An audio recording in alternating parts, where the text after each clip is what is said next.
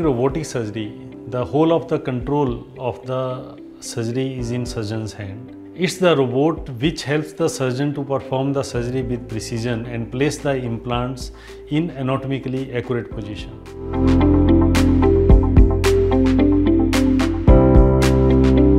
In conventional surgery, we see the X-rays of a patient. We plan the surgery by seeing the X-ray of the knee joint only.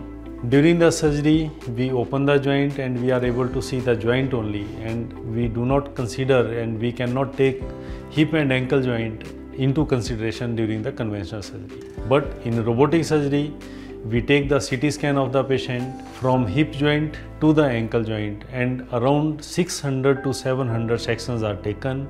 They are incorporated into the software. 3D model is created pre-operatively, and then per-operatively joint is opened, mapping of the bone is done, 3D model is created, then gaps are decided, cuts are decided, and the robot then cuts the bone in exactly the same manner which we have decided pre-operatively.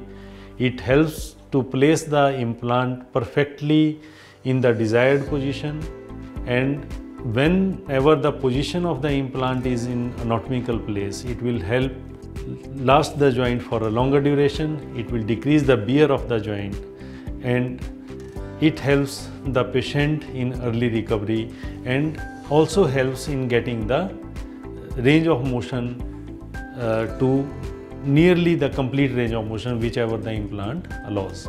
So robotic surgery mimics the natural joint of the patient.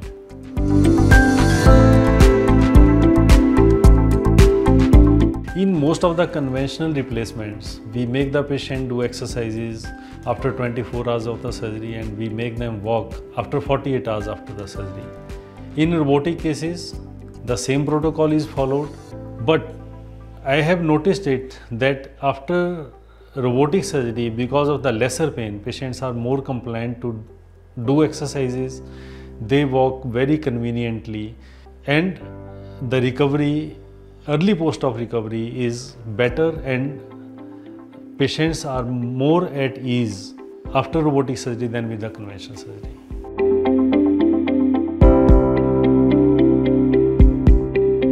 As the science is advancing, the robotic surgery will definitely enter into every operation theatre.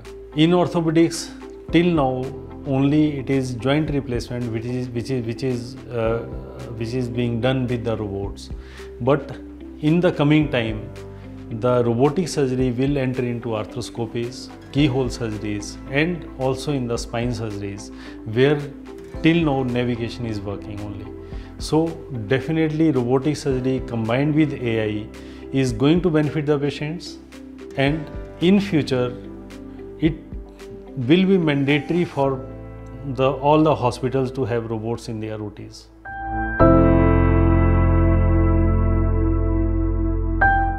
As an orthopedic surgeon, it's our responsibility to pass the benefits of newer technology to our patients.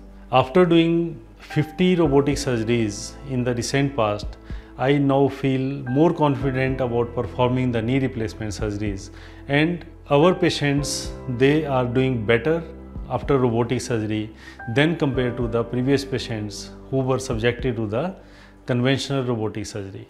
So if the orthopedic surgeon can afford to buy a robot, then he should definitely purchase it and pass on the benefit to the patients.